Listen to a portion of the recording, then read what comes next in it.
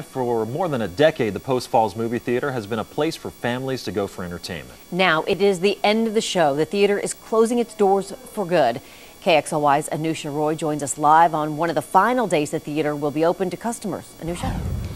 Well, Robin, we were still seeing some people filter in for some of the first shows of the day, but like you said, it's going to be among the final movie showings because the days are numbered that this local theater will stay open.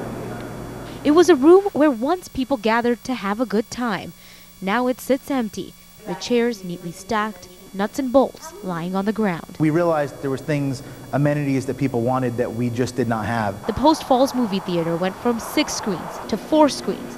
And after Sunday, the theater closes for good. We're like a family here, so. The family-owned and operated theater opened in 1997. These are all 35mm prints. Most theaters now are going to digital in the next year and a half or so. It started running into problems when Regal Cinemas came to Coeur d'Alene. Apples to apples, it's difficult to compete as a first run. In order to survive, it became a discount theater. Ultimately, the building was sold to a church. So the days of assembling movies upstairs and recognizing customers as they walk through the door comes to an end. Mainly like the feeling of home when you come here. It's like it's more comfortable, you know, or more personable. It's a theater where Brianna and Eric met. Now they're engaged. It's where the general manager fell in love. I met my wife here. This is the very first place she ever told me that she was in love with me. Even though the rooms will slowly be cleared out, the fond memories will continue to play through the halls.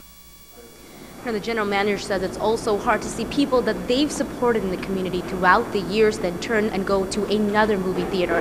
The goal is to open another local theater here in the future. Live in Post Falls, Anusha Roy, KXLY 4 HD News.